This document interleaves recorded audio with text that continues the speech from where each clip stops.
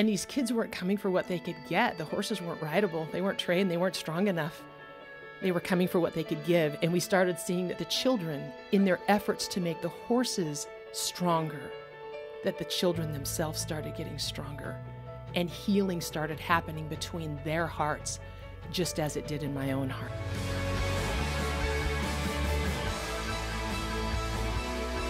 Welcome to the Focus on the Family broadcast, helping families thrive.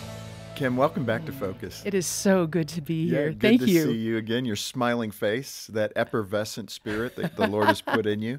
You know, I want to start with that foundation because you and I share that orphan label. Yes. And yours was a tragic story. Not that any orphan story isn't tragic, but yours had such pain with it. Let's start in that place that began to shape who you are today and how God has used you as a 9-year-old girl. What was happening? I would begin by saying we serve an awesome God. Amen. And what the world views as tragic, Jesus Christ uses for his glory. And so often, almost every life will be called to walk through the fiery furnace, and we dread it and we fear it, and our natural instinct is to pray, oh God, no, please, I don't want to walk through that. And yet it is when we step into the flame of adversity that we meet Jesus Christ face to face. If we will trust him enough to walk through, that's when we meet him. And that's where so many stories of hope in Jesus begin. My story of knowing Jesus Christ and the hope that only he can bring started at 9 years of age. And at 9 years of age, I would look at my mother and think, oh my goodness, you're the most beautiful woman in the world. I want to grow up and be just like you. And I knew in my child's mind that my dad was a superhero. There was nothing he couldn't do. And from my child's perspective, he wore a cape and could fly.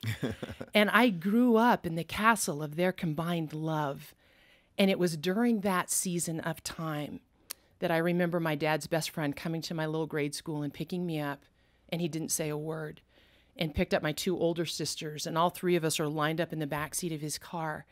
And we just started to drive this very familiar road to my grandparents' house in utter silence. And during that drive, I remember having this choking feeling that I can't breathe. I know that something terrible has happened and no one will tell me what it is. And I looked up at my older sister's face, who was sitting next to me, and she was just streaming silent tears. She knew too. And we drove the long distance to my grandparents' house and down the long driveway, and I could see all these cars parked all over the place, and you could literally feel grief streaming from the house. And I remember thinking, I don't want to go in there. Don't make me go in. And just being grabbed by my shoulders and pushed in through the door into the arms of a woman that I recognized but didn't know. And this woman was crying so hard. The house was filled with grieving people and crying and wailing, and she was one of them. And she finally just kind of put her hands up and said, I'm sorry. I don't know how to tell you this, but your father has just murdered your mother and taken his own life. I'm sorry. Yeah, and you're 9. I remember looking at her, and my first thought was, my dad loves my mom and he loves me and he would never do that. Liar! And I just hit her in the chest with both of my hands and broke out of her arms and just ran out the back door. And I remember I was running through an orchard and just falling face first down in the dirt and crying and screaming and gagging and inhaling dirt and retching and holding on to handfuls of dirt in this little girl's effort to hold on to the memory of her parents. And then finally I could hear like these animal sounds and didn't even recognize the sound of my own voice. And I started to say, Jesus, help me. Jesus, help me. I need you now, Jesus. I need you now. And at that time in my life, I didn't even know who Jesus was. I think I only have remembrance of going to church twice before that time. And all I knew is, I think he's the guy on the cross. And what I now know is that it doesn't matter who you are, how you were raised, what culture you were raised in. The truth of God's word in Romans 10 is true today. everyone who calls on the name of the Lord will be saved. And that salvation is as near as your lips and your heart. If you confess with your mouth that Jesus is Lord and believe in your heart that he is the Son of God, you will be saved. No ands, ifs, or buts. You will be saved. And what I now know is that as I cried out to the only one who could redeem this broken heart, that the Lord of all creation came down and crossed the expanse of heaven and knelt in the dirt beside a breaking child and took the hand that was reaching up to him. And my Jesus has never let go. Wow. He has never let go. And I didn't know the fullness of that moment then. All I knew in that moment is I'm not alone. And there's an ignition of hope in this heart that is saying, you will get through this because I am with you. And that day, my sisters and I moved in with my grandparents who had just lost their daughter. And in the days that followed, I knew that going to my parents' funeral were images that I did not ever wish to have in my mind. And I told my blessed grandmother, I'm not going. And in her great wisdom, 5 feet of concrete, just pure love and wisdom. The older I get, the more wise she becomes. Yeah. And she just looked at me and said, honey, you don't have to go. And so I opted instead to ride horses with my 2 cousins. And in my mind, I was going to just gallop away and never come back. I lost everything, everything. And in my effort to run away, I ran right into the all-consuming love of Jesus Christ. And between his love and the friendship of a little horse with crooked front legs, this wild child's heart was redeemed. Wow. That is such a powerful story. I mean, right there, I can see why our listeners love you, Kim, because of that conviction and that desire to please the Lord, to live with the Lord, live by the Lord's standards, all of it. It's so, so terrific. And, you know, I can only imagine someone's listening who's in their valley. That was you in the dirt. Amen. In that orchard. Amen. And there's something about the Lord's Spirit when it's like the radar is up, that holy radar. And I think, particularly with children, that brokenness grieves his heart. I mean, Jesus cried with Lazarus's death. He feels emotion. He we're made in his image. And I just think when the throne room is filled with that news of a 9-year-old girl, a 9-year-old boy, whatever the circumstance, I just think his spirit responds and says, she is mine. Amen. And comes in and grabs you by the collar. Amen. And says, walk with me, child. I love you, but you've got to say yes. Yes. He will not pull you. He will walk with you. And that's the difference. In that fiery furnace where what the enemy means for destruction, if we will call on his name in that inferno, it is Jesus Christ himself who will turn that into the very moment, the very fulcrum of our life as it tips toward his saving grace. When we enter that fiery furnace, we think we're going to die. And if we call on his name, that in fact becomes the ignition of a new life in him. Yeah. Only Jesus can do that. You're correct. I believe it's Psalms 34 that says Jesus Christ, that God is near to the brokenhearted and he saves those who are crushed in spirit. And which one of us will not walk through this life and be that person, brokenhearted, crushed in spirit? Every single one of us. And God's word is true. Yeah. It is true. Kim, right now, I mean, folks are listening, and they may be in their point of despair. Yes. And I want to make sure people know you can call us here at Focus for counseling. Boy, I tell you, the supporters that help Focus go have enabled us to be able to afford to pay for those counselors there. So call us. We'll put resources in your hands. We'll do whatever we can do to help you in this moment and be able to hopefully throw you that lifeline so you can come out of that pit empowered by the Spirit of God like you were, Kim, as a 9-year-old girl. Such a powerful and beautiful story. I love that. Kim, now we got to, I mean, I'm not sure But we need to transition into horses and what you and your husband Troy have done. But man, keep the fervor. I know you will. What you were riding horses there at the ranch that day, you got the news and the funeral of your mom. I mean, that seems to be a part of your life in a unique way. What connected spiritual healing Yes. and horses in your mind, and how has that become your passion? In that season of grief, I remember sitting on the bus riding home from my little grade school and just staring at the door and just open the door, let me out, I've got to go. And I would run all the way home. And I'd be throwing things down, running through the front door and just right through the house, out the back door, down the hill to where my little horse was.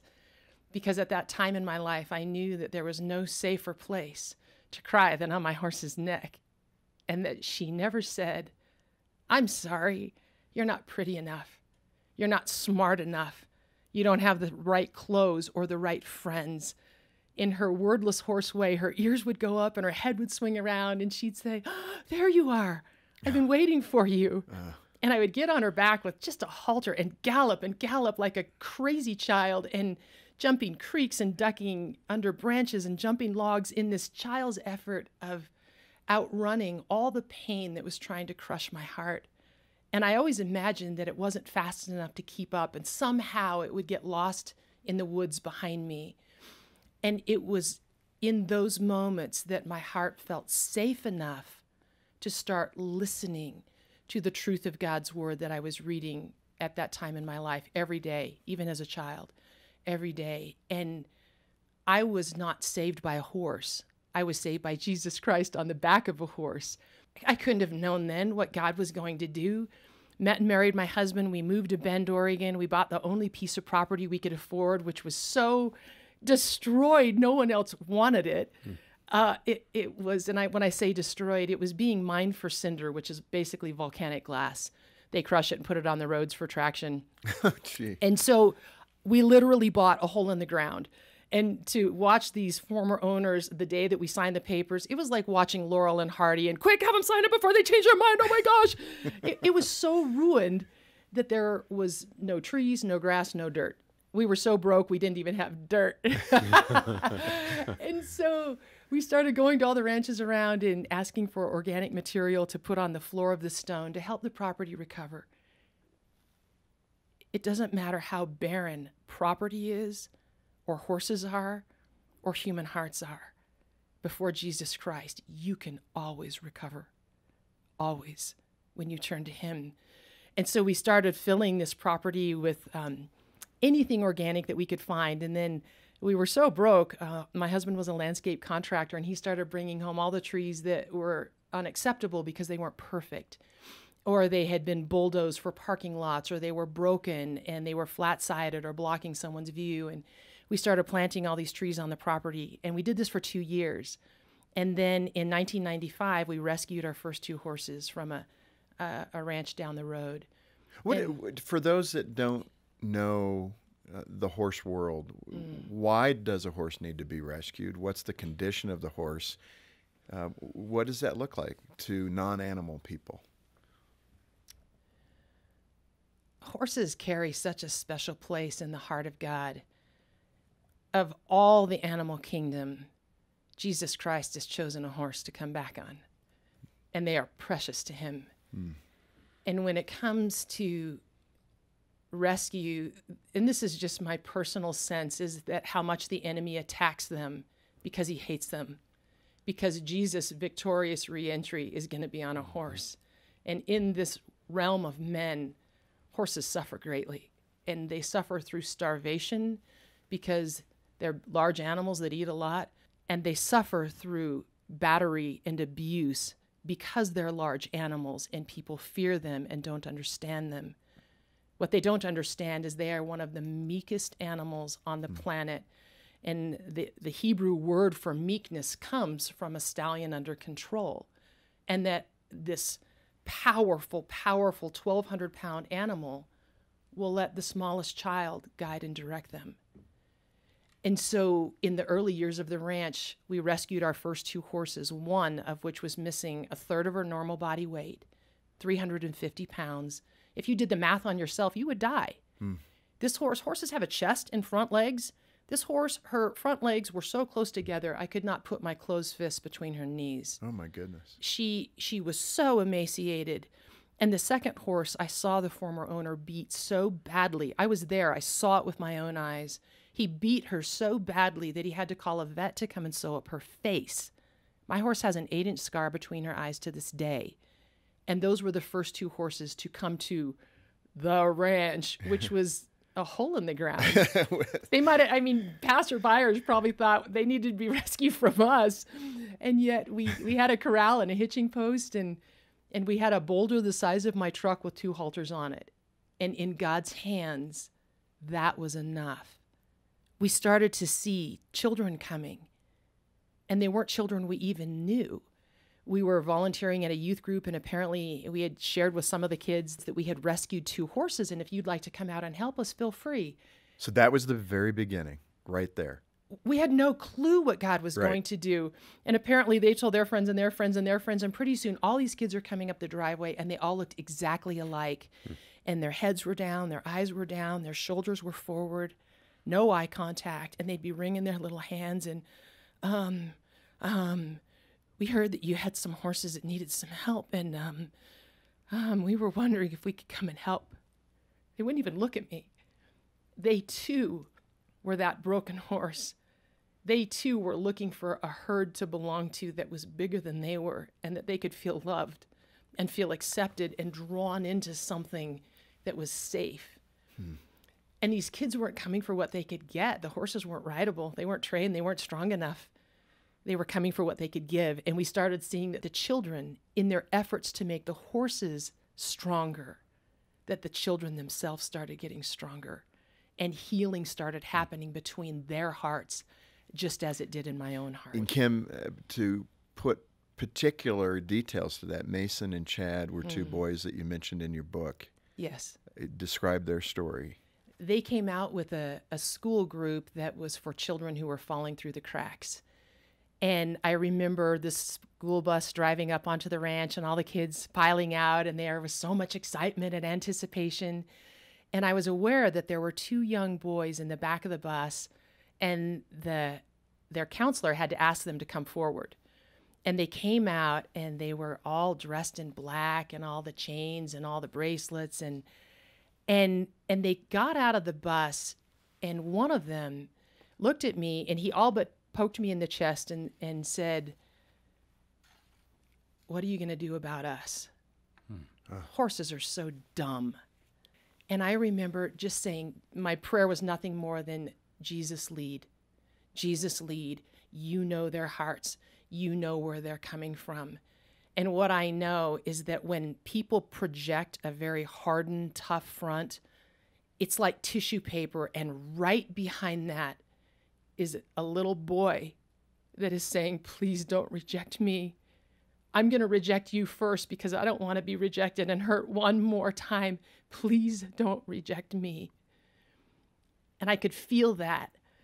And so I kind of ignored their posturing, and I just said, hey, you guys, we just rescued this horse, and her story's terrible. It's terrible. She was so badly neglected that she aborted a foal, and they didn't even know about it for days, and they came out to feed her, and she's standing over the body of her infant. And then they gave her to us, and she's just grieving. She's lost everything, and she's so alone. She's just, her eyes are so inward. Even though she's in a herd of horses, she stands alone, and I just need your help to reach her. Can you help me? And their hands are shoved down in their pockets and the little shoulders. Yeah, whatever. And so I went and got this beautiful, tiny little quarter horse mare and brought her out. And I brought a pan of grain, and I put it right in their lap. And I said, just put your hands on her and let her eat in your presence. And then I kind of circled at a distance, and I could see them just putting their hands on this horse.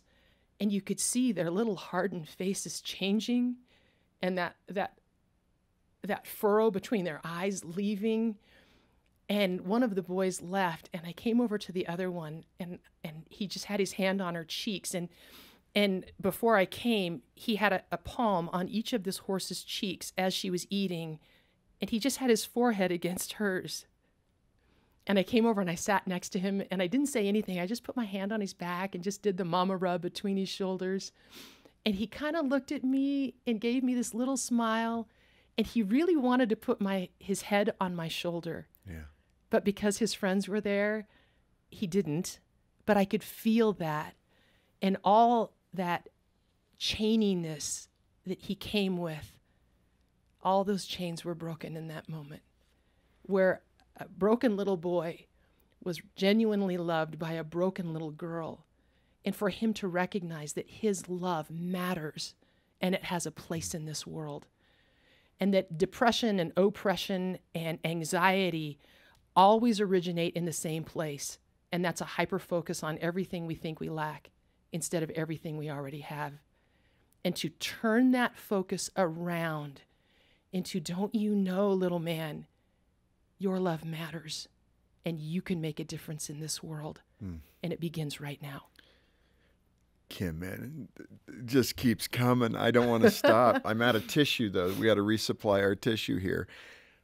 We got to have you back next time, tomorrow, and continue the discussion. Thank you. I just feel the power of the Spirit is working in people listening right now. Jesus. And again, if you need help, no matter what your situation, you might be that 14-year-old boy or girl. And we want to be there for you. Certainly, Mom and Dad, we want to be there for you too. Call us if you need help. If what Kim has shared with you today applies to your life, that you feel like you're at the bottom and you don't feel the Lord, call us and let us help you understand spiritually where things are at. It's our privilege to do it. And this is what God calls us to do as believers, is to carry one another's burdens. And we do count it a privilege to do that. Kim, if I could ask you to pray for those folks who are struggling right now. I mean, there's no better thing to do than to pray. Yes. We may not know your name, but we know you're there. And Kim, lift them up in prayer. Jesus, I speak the power and authority of your holy, loving name over everyone who is listening today. And I pray, Holy Spirit, that you would kneel next to them right now, and they would feel your arms around them. They would experience your presence like never before as they say, I need your help. Will you help me now? Jesus, will you come in and be my Lord and Savior? I am getting off the throne of my heart. My life is a mess, and my heart is so full of pain and suffering and fear and anger and unforgiveness. It's a burden I cannot carry for another minute. Jesus, I give it to you. I pour out the burden of my heart before you, and I hold up my heart, and I ask that you would fill it with your presence, with your Spirit. Jesus, from this day forward, I am giving my life to you, and I will follow you wherever you go. And I will do whatever you tell me to do. And I will live my life with steps of love that are following the one who has redeemed this life. Your word is true. Everyone who calls on the name of the Lord will be saved. Dear Lord Jesus, let today, this moment, right now, whether people are in a field or in an office or in their car or their kitchen, right now, they would just kneel before you and put their hands up and say, Jesus, I need you today. Come in and heal this broken life. Take these hands that are being raised to you. We ask all these things, Jesus, by the power and for the glory of your great, holy, mighty, beautiful name, Jesus. Amen. Kim, come back tomorrow. Let's pick it up. Okay. All right, let's do it. Hey, I'm John Fuller, and thanks for watching. Get more info about Focus over here and more from our guests over there, and be sure to subscribe to our channel as well.